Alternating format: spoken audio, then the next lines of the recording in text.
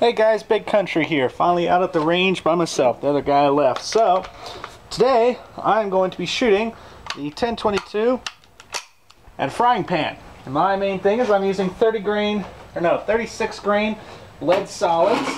And I want to know, will frying pan stop at 22? So we're going to find out.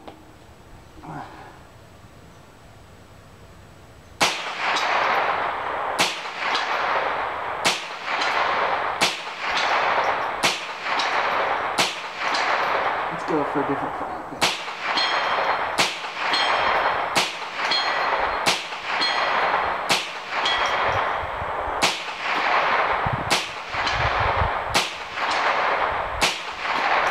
Alright, back to the first frying pan.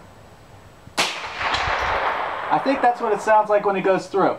I also have a 1/4 inch mild steel plate up there.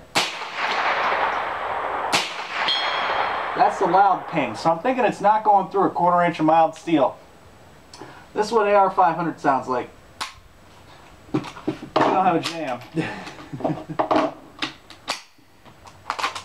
Oh, the 1022 and jams.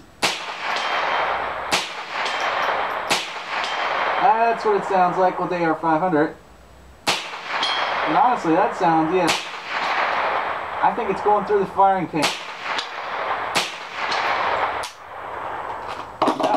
We're out. So, conclusions. I'm about 99% sure it's going through the frying pan, not going through the 1/4 inch mild steel though.